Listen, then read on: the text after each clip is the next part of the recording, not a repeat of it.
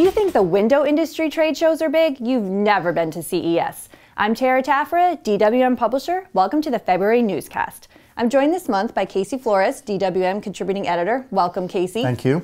I know you were in Vegas for this massive event, which covers the consumer electronics industry. That's right. This show is huge. It takes up the entire Las Vegas Convention Center, 2 levels at the Sands, and ballrooms at the Westgate and the Venetian.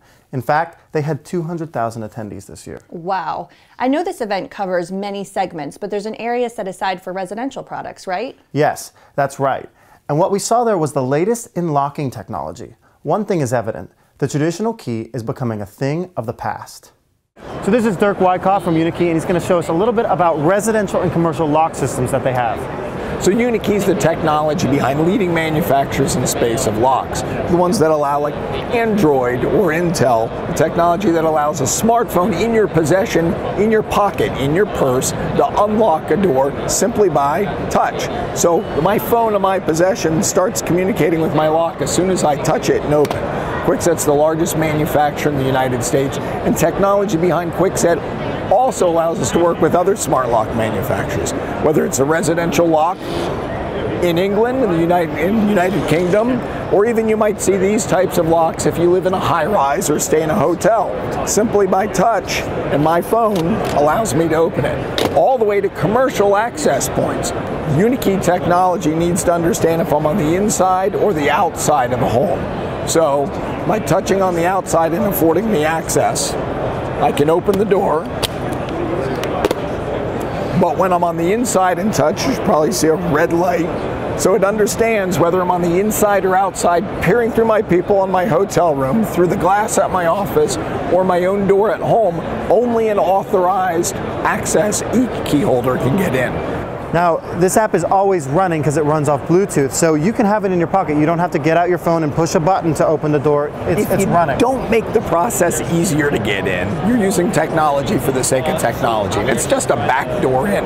But if I want to go to an app and open, so in Pennsylvania, where I live, I can lock my front door, which is unlocked right now remotely as well.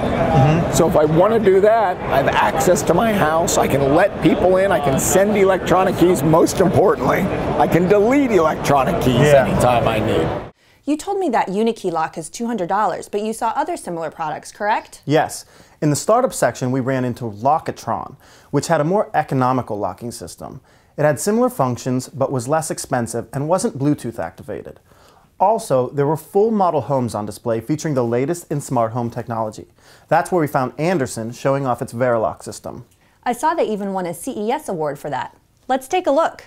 So here on the show floor at CES, there is a model home demonstrating the latest in smart home technology. Anderson Windows and Doors is part of that, and they've got a lock system to show off and some other things. So Rob here is going to tell us a little bit about that. Oh yeah, great. We're here at CES showing our new Verilog system, and it's an integrated wireless security system that's built right into the lock itself. And so there's no drilling holes, so you don't ruin the warranty of the window. And with the Verilog, it also not only shows you open and close, but it also tells you if your windows and doors are locked or unlocked.